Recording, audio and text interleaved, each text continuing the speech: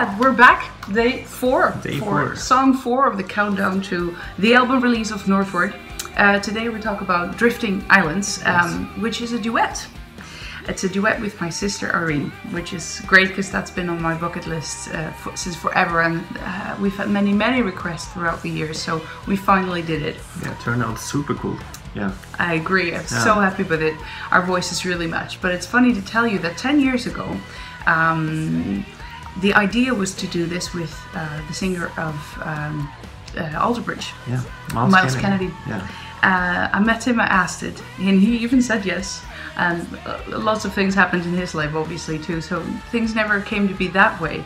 But instead, another dream come true with my sister Irene. It's a good story.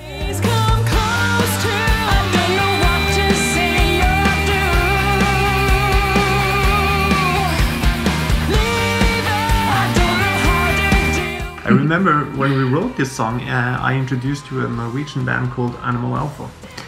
Really cool Norwegian band, and I remember you liking it a lot, and I remember the lyrics kind of, the chorus kind of came to be after listening to that band.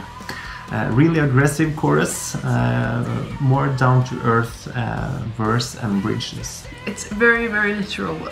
Drifting islands, you can move away from each other as you might try to communicate but don't really understand each other. It can be applied to any form of relationship really, but fortunately in my family not the case, so don't take it too literal. My sister and I are still close. But that's what the song is about. Yeah.